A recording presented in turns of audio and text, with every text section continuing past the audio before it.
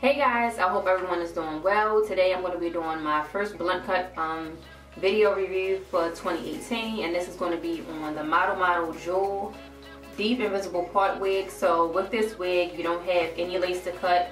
It's a regular full cap wig with a lace part, and you do get that line of demarcation, but you guys know you can always go in and fix that up.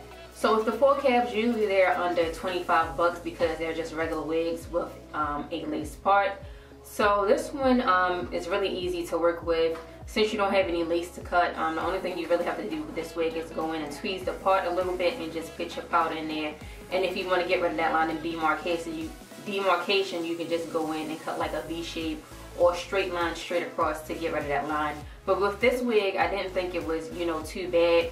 But I am going to show you guys like a clip, because this is my second time recording this video. I'm going to show you guys like a clip of how it looks with the line of demarcation.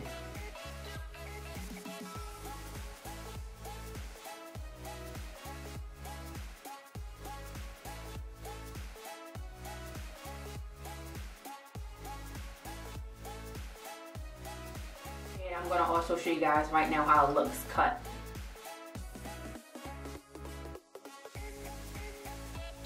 Honestly, no different from the other blunt cut wigs that's out right now.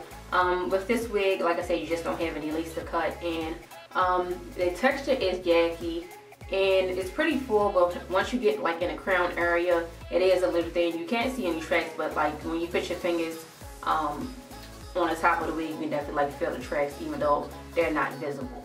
So I'm just going to give you guys a view of the side and the back.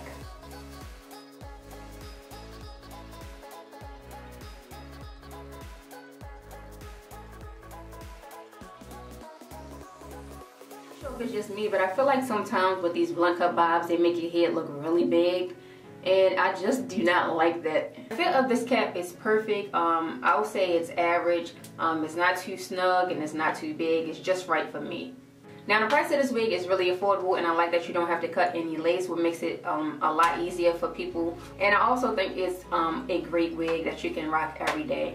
Now besides the crown being thin, the only other problem I had with this wig is that you will get some shedding.